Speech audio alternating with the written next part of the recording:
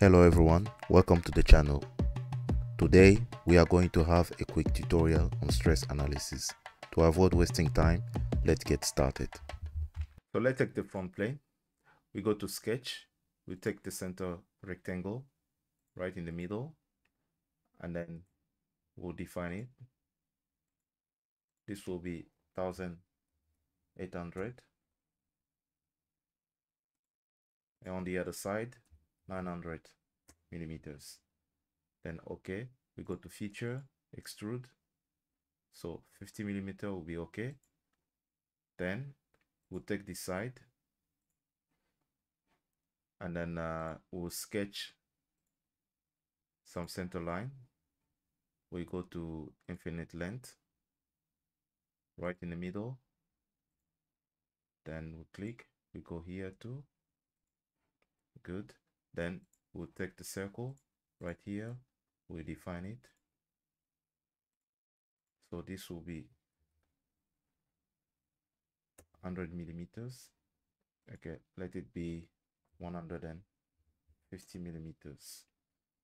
Okay, then we'll define the side too, and this will be 120, and here we'll have 120 as well. Then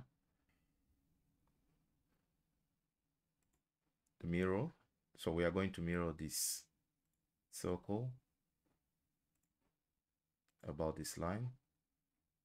Click OK. Then again we go to mirror, we mirror the circle about this line, then OK, and then we mirror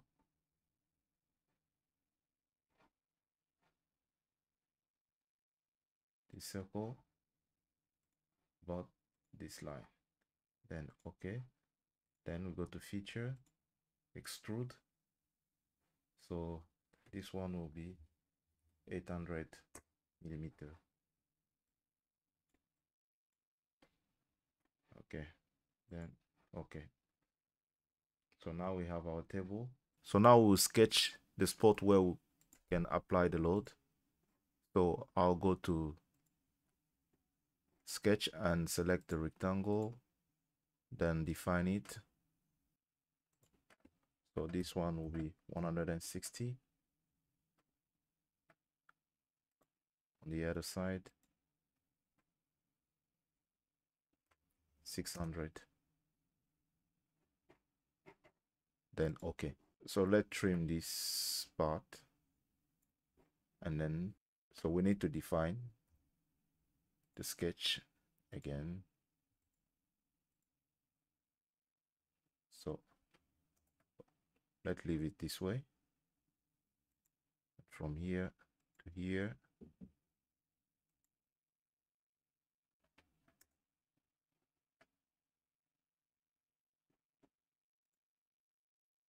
Okay, so now we need to split the sketch.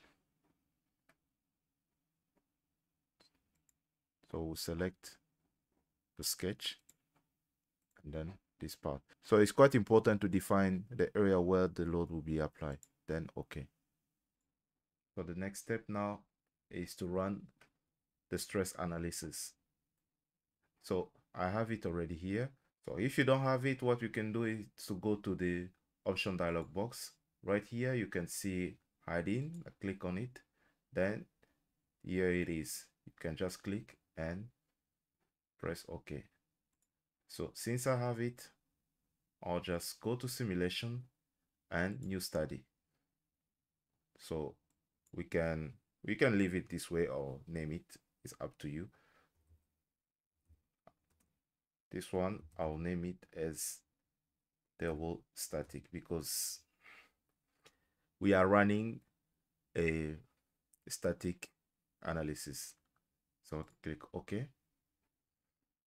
Then now click the part, and from here on the right click you can edit the material, or you can see it here too. Then I'll go for this material, then apply and close.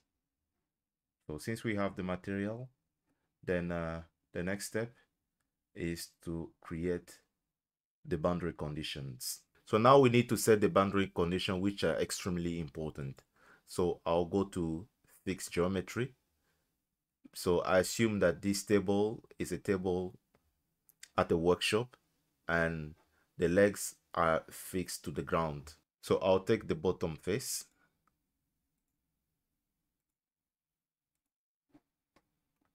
and then click OK. So we are now applying the load. So we go to external load advisor and then we'll select force. So I'll go for the selected direction. So down here, you could see the direction that the force will be taking. So by highlighting this window, we can select the face where we want our force to be applied. So I took this one and then we go down here. I'll select this one too and then click it. So, and then we'll open one of the direction. So if you open this one, you'll see that the arrow are pointing to that direction. And then you can close it, open that one too. You'll see how the arrow are behaving. And then by taking this one and closing this one, you'll see that this one is pointing upward, and then we can just reverse the direction and then we have our result. So we'll now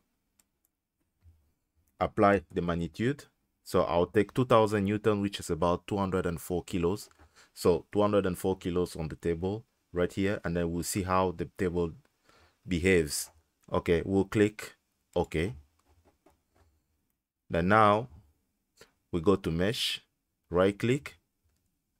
So we'll leave the mesh for today. Then we'll just go to mesh and run.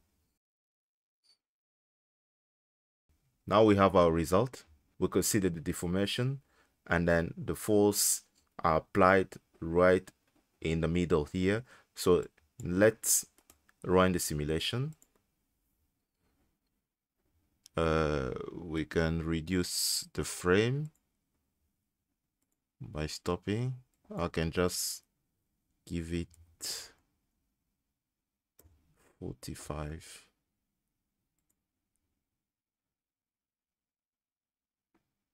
Okay, now we can see the reaction.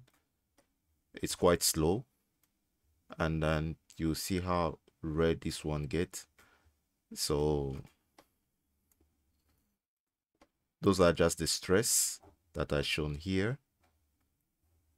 And then here you have the displacement, and then you have the strain as well.